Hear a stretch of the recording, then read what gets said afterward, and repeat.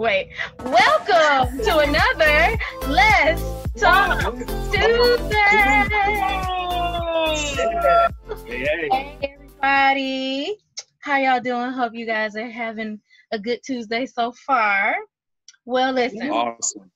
We are keeping this thing going for the month of June where we have all men guests on our show for the month of June to celebrate Father's Day. We want to say happy Father's Day to all the fathers out there. Father's Day was yesterday, and we appreciate you, we honor you, and we thank you for what you do as fathers. Now, my name is Cherry, and right below me is Crystal, and we are here on behalf of Deeper Life Gospel Center's social media team. And today, we have a special guest. Wait, before I introduce him, I just want to say shout out to Pastor Wade Bell Sr. Happy Father's Day to Pastor Bell. We love you. He's our spiritual father, and we just thank you for all that you do. Yes, indeed. Okay, so now we're going to introduce our special guest for this evening.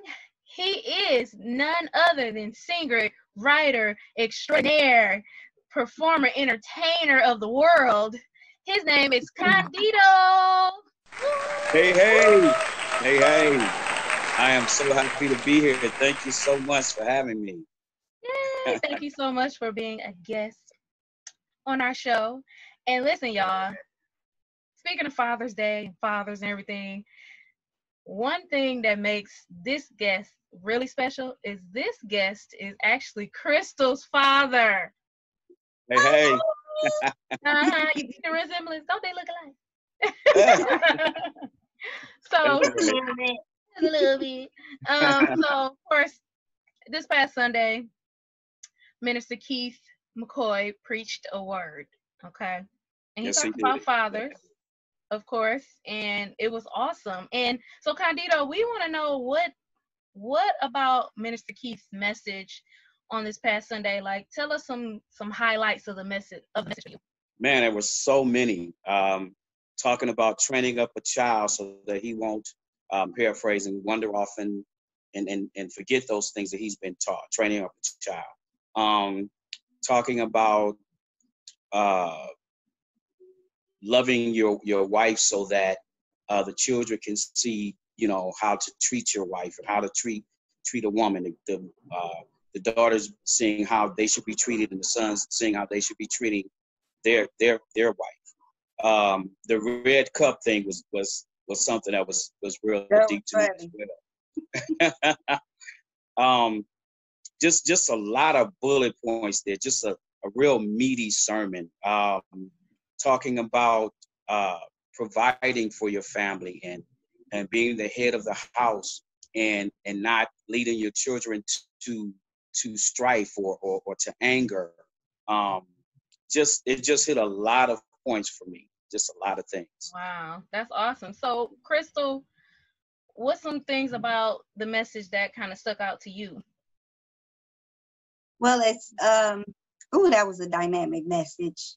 It just reminded me of my relationship with my dad and how he taught me about a lot of different things about men and how to choose a man and how to, present yourself as a young lady in front of different types of men. And he, was telling me, what to look for and, all of that. So he touched on all of that and about the father being present in the child life. So that was really a really good point for me. Okay, well, since we got, both of y'all here, let's take advantage of having a father and a child on the show at the same time. So, Crystal, what was some of the highlights have been some of the highlights of your life so far with your father, which is Condido? Well, you never really appreciate your parents to me until you get grown. So my dad has always been a talker, and he always teach you things. When you're in his space, he's going to tell you stories, and you may not appreciate it then, but you'll appreciate it now. type of thing. But that's how I feel now. Like when I met my husband, he pointed out to me like, oh yeah, y'all gonna be together for a long time. You know? Wow. And he never ever did that. I'm just let you know he was hard on guys, very hard. And he put me up on game. Ladies, you need to listen to your dad, okay? I'm telling you, he know all of the tricks.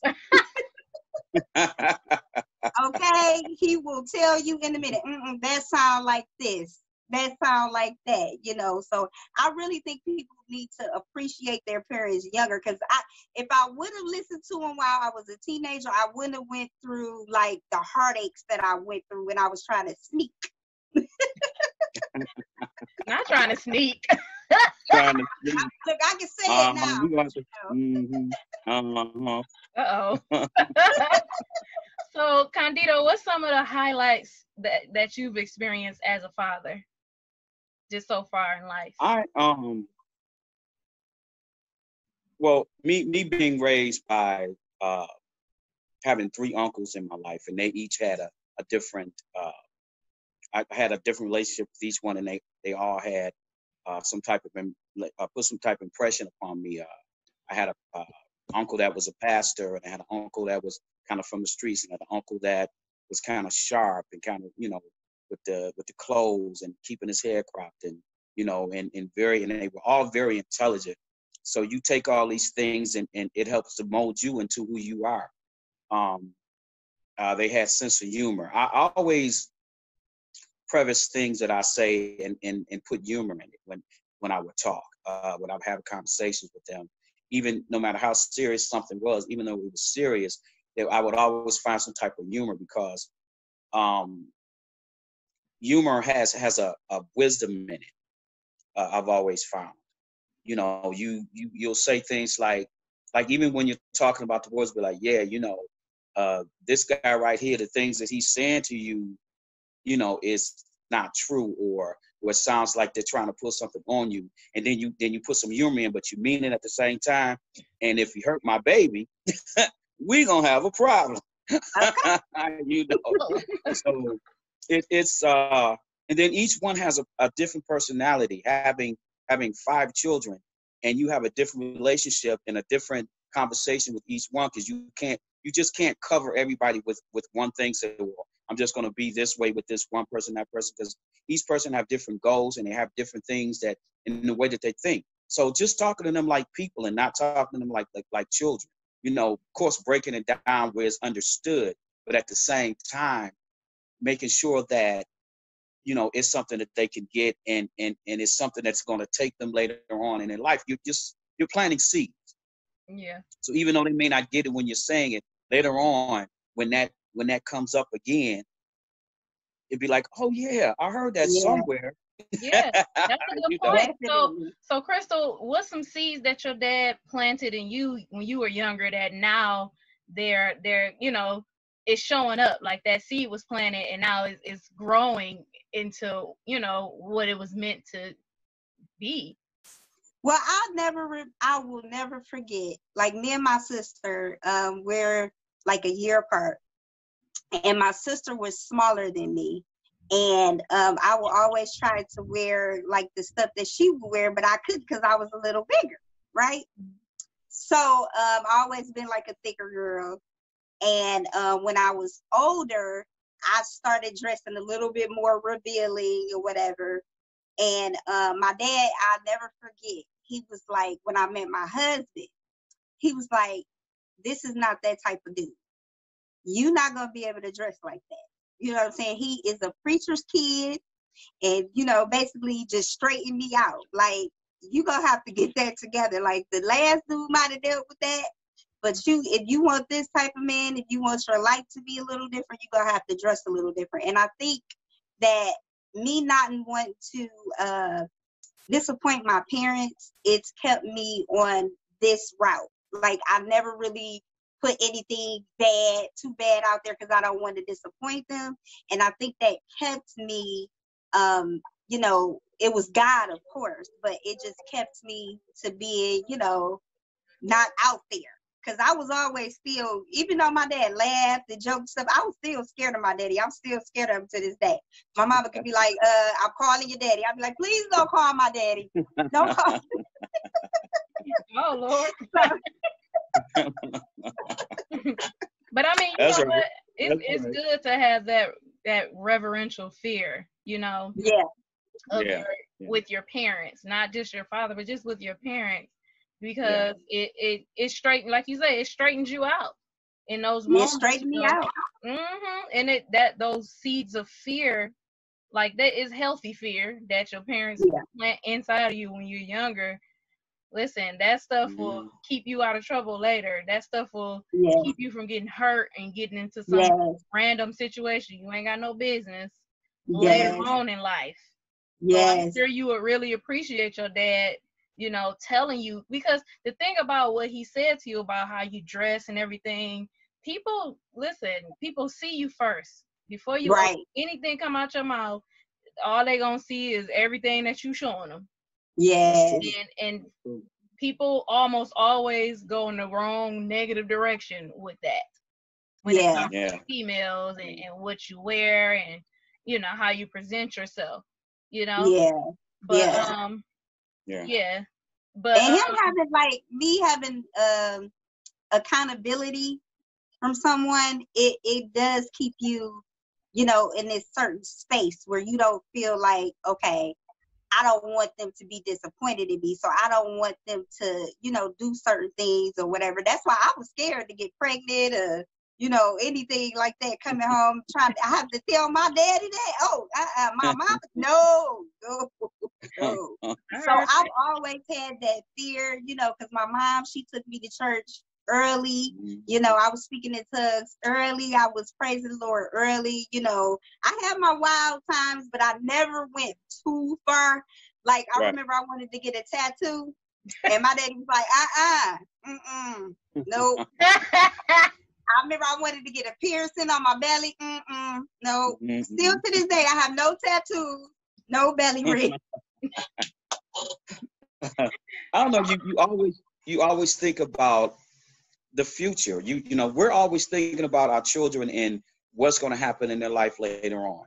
And you know, what would happen? You got this tattoo and you trying to get this, you know, this certain job, and then they looking at that or your belly button, and just people look at you at it, you know, in a certain way when you have certain things going on with you. You know, certain things that you've done to your body, or this sort of thing. Always kind of look at, you know, the kind of woman that I would want, you know, and what's attractive to me, and you know, intelligence and beauty and you know, knowing God and believing in God and loving God and a sense of humor, and you know what I'm saying, having standards, and you know, you got to have standards in this world. You got to, because if you don't, you just be anything out here. You know what I'm saying? And I just see y'all as kings and queens. You know what I'm saying? So you just can't be anything and do anything. Yeah, definitely. So Condido, what's the biggest difference between being a father with children and then being a father with adult children? Like, what's the biggest difference that you've noticed? It's when you're a father of children, you're giving advice and you're talking and you're guiding and you're study trying to tell them to do something or instruct them to do something. As children, you become friends. You have conversations, and you have intelligent conversations. You have diatribes. You talk back and forth, and you learn from them, because they're going through some things that in their time period that you hadn't had to go through. So you're learning things from them as well. So it's a back and forth thing at that point. So you just get a chance to enjoy them, and they get a chance to enjoy you, because it's not if you don't do that, you're gonna get a whooping, you know, or you got to be strict, you're gonna go on punishment. It's a, you know, if I were you, or if this is what I think you should do, and then you get a response, and you get that intelligent response, and you hear back some of the things that you've said, and it's like an echo in your ear, and you're like, yeah, they're gonna be all right. What's some of your like fondest memories of your children when they were little? I liked telling them stories. I used to make up stuff Yes, Lord. because I wanted them to have an imagination. I used to tell my children that I could fly, and they, their bedtime was like 10 o'clock, and and then sometimes 11 if we would stretch it. Prayer one, Like, two. you know what? At 12 o'clock, I fly. And they were like, well, can we stay up and watch? And it was just hilarious for me to watch them trying to stay up so they could see if I could fly. And they would always fall asleep right before 12. And I was like, y'all missed it. Uh-huh. Oh my The goodness. time that I made a haunted house in the basement, and Oh my God. they were so scared. It was me in the basement, and they were just scared out of their minds. It was the funniest thing ever. Dad, what Yeah. was your hardest thing? Because he had girls and boys. Like, what was the hardest part with the girls and boys? Well, of course, the hardest part with girls is the boys. Right. Keeping the boys away, and you wish that you could put your children in a bubble and protect them from everything. Even like your sons, you don't want them to join gangs, or you don't want them to get hurt out here fighting. Because when you're a man, people are gonna try you. But I also wanted my girls to be tough as well, because people will try you, in that sense as well. And I want your husband to be scared of you. So anyway, the thing is What? I don't what. That's a whole nother topic right there. No,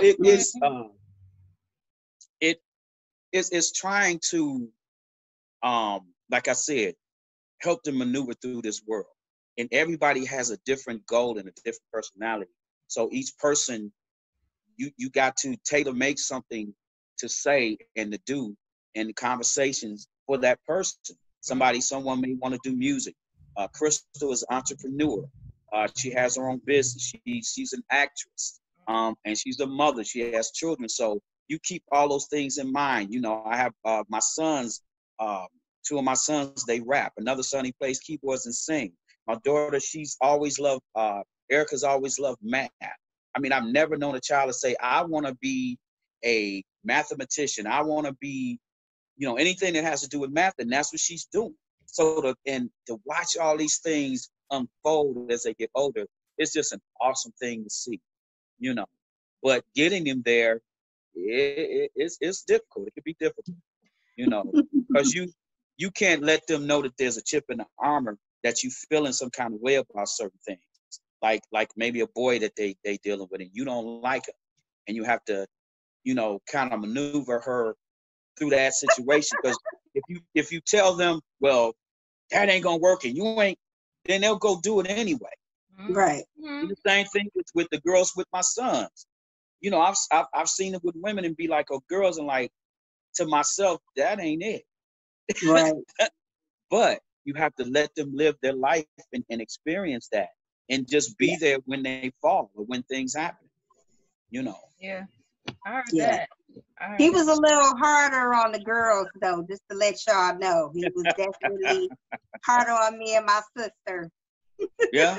Hey, you are, listen, as women in this world, it's harder for us, because we're looked at as less than sometimes, and we're looked at, really as just as less than sometimes. Not all people, that doesn't always happen, but generally speaking, all over the world, women are looked at as the lesser sex, Yeah.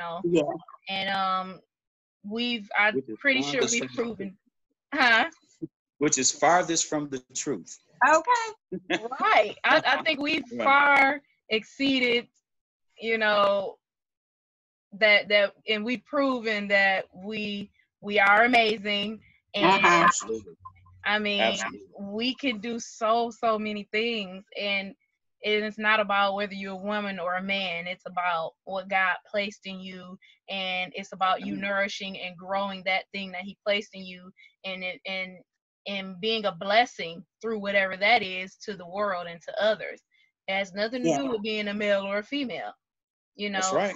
And that's what people don't understand. People are so caught up in tradition, and and it's even parts in the Bible where it says, don't let women do this, and women shouldn't do that, and women shouldn't do this, and women should. But at the same time, if you're a woman and you're watching this, and you know that you heard God tell you to do something, and it's something that typically a man does. Yeah. I'll use preaching, for example. I mean, that's obviously, not that big of a deal. It is, but there's a lot of women preachers.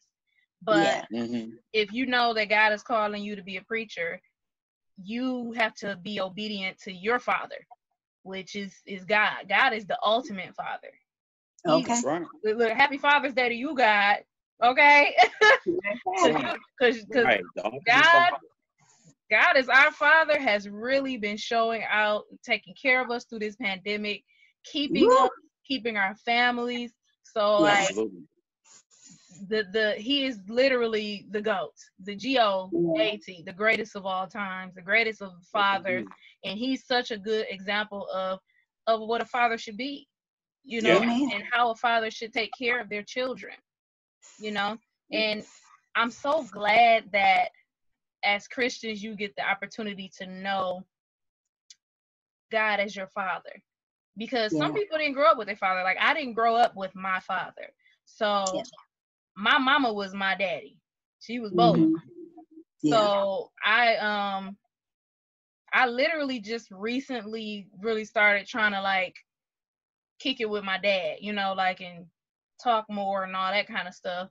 And it's actually really cool. It's cool to like know your earthly father, but at the same time, I'm so thankful for my heavenly father, who keeps me fulfilled and content and not wanting or needing for anything, regardless if I grew up with my dad or not. Right. That's such a blessing. Honestly, I think that actually allows me to be open to a relationship with my father, because it's like I don't need it, but it would be nice, it would be cool to get to know the other person that played a part into making me, creating me as on a natural side, right. But I also have had the pleasure of having a great father-in-law. I've also had the pleasure of having a great spiritual father, Pastor Bell. I've had other father figures in my life, like even my brother. My brother has been like a father figure to me, like as a man in my life. And we talk all the time about all kinds of stuff. So I'm just thankful for all the father figures, and just like Condido, like you said, you had your uncles, who were awesome father figures. They weren't your fathers, but they were father figures, which is very important. That it's important to acknowledge too, for those of you who are watching, don't forget all the other men in your life who attributed to who you are and who you're becoming, because it's not just your father. And if you're watching and you didn't grow up with your father, or you don't know him, or he's no longer here, just know that it's other men in your life that you may have not been looking at like that, but they drop those nuggets in your life, that knowledge, that wisdom, they be dropping it on you.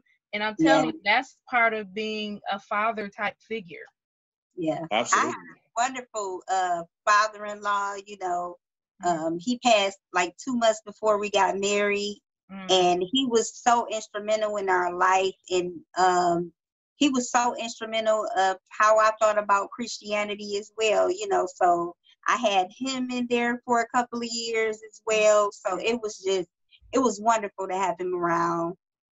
So like you said, it is good to have other father figures around. And then pastor now, Like, Yeah. that's my other spiritual father. Like, I'm learning so much at Deeper Life, and he really does teach the gospel to change your life. So, Absolutely. True that. thankful that my dad and you know, brought me to Deeper Life Ministries, because it has changed my life.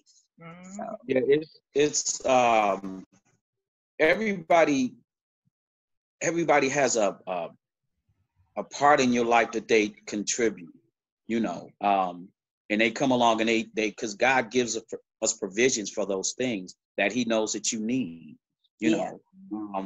Like you said, Pastor Bell coming along, and he's really the combination of all my uncles, and including my grandfather, because my grandfather he played keyboards and he played guitar. So I started picking up every instrument that I could and doing that and writing songs and this sort of thing. And Pastor Bell plays guitar. He's a musician. Yes. wow. Yes, he But does. his demeanor and the way he breaks things down to you and the way he explains things to you, and being able to get in, to get in touch with him at any given point, and him walking you through things, whether it be a death in your family, whether it be something that you're deciding about a job, him being there and being that force is an awesome thing.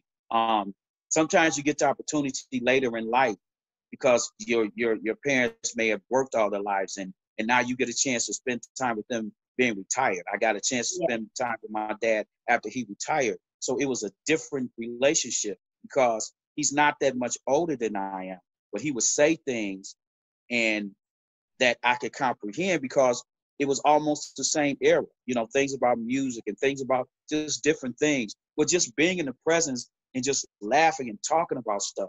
Because, being a friend, you know what I'm saying? It's an awesome relationship, and it is something else when you get that opportunity. It's nothing like it. Yeah, I agree.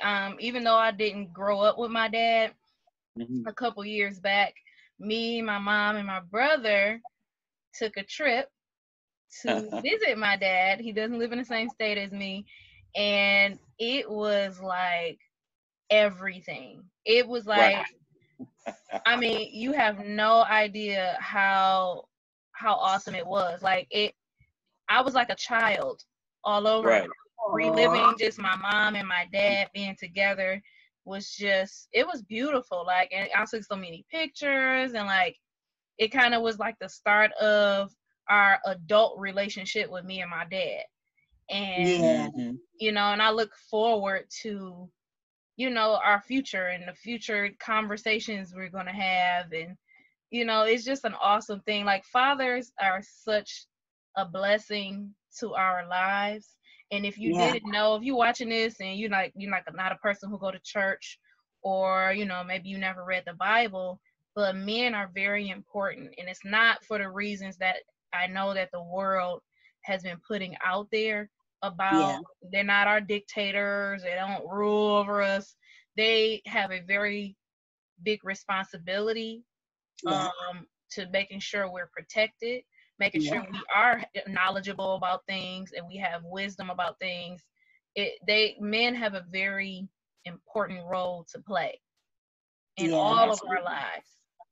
And we just want to say that we thank all the fathers, the ones who have been there, the ones who may have wanted to be there but it couldn't be there. We just thank you, and we pray that any father-child relationship that might be broken, we're praying that they get reconnected, and that you all come back together, and we speak a spirit of forgiveness over your families, because you need each other.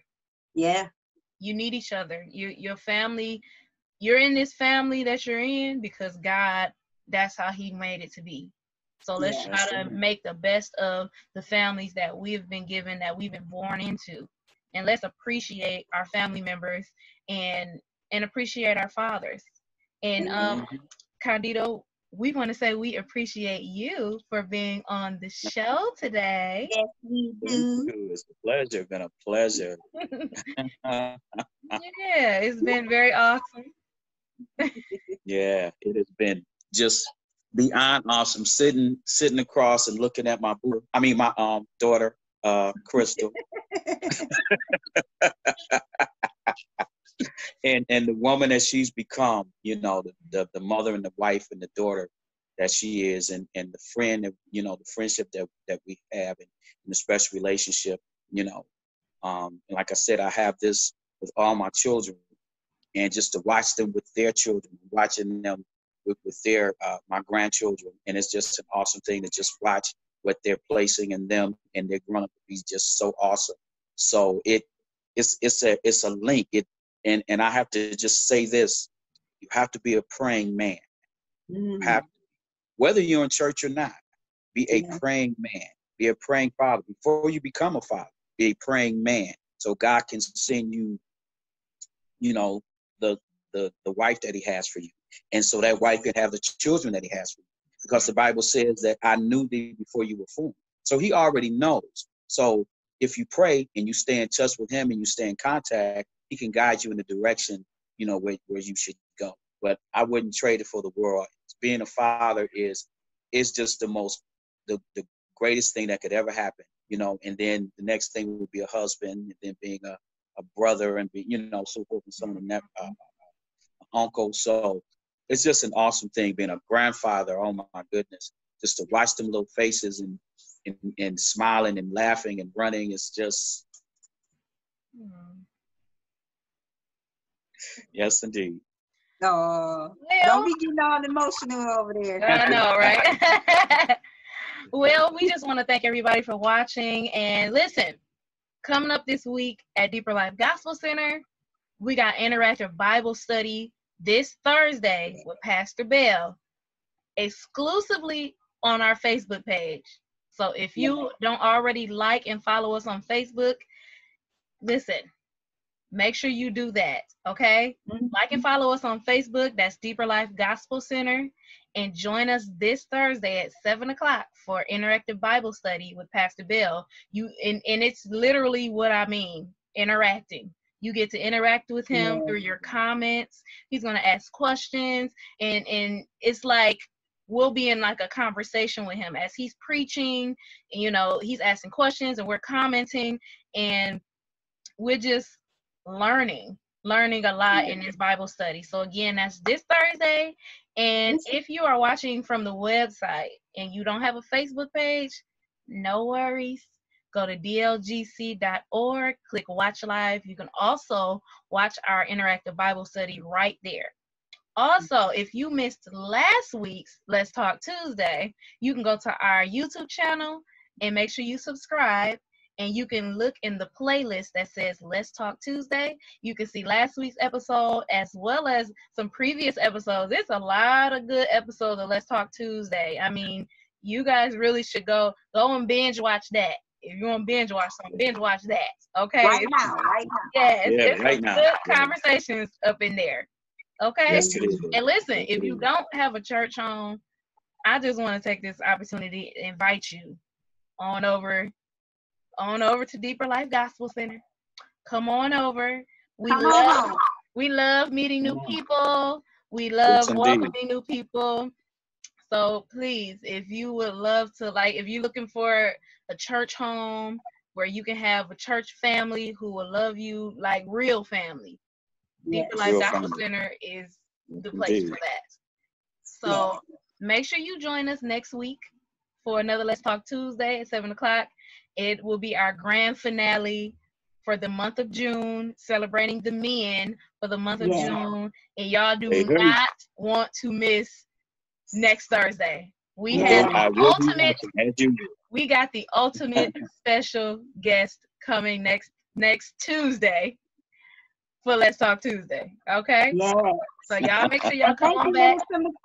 Thank you, Minister Keith McCoy, for that wonderful message. Yes, indeed. Thank you for that meet. That was awesome, man. If you would like to watch the message from Sunday, go like and follow us on our Facebook page. That's Deeper Life Gospel Center.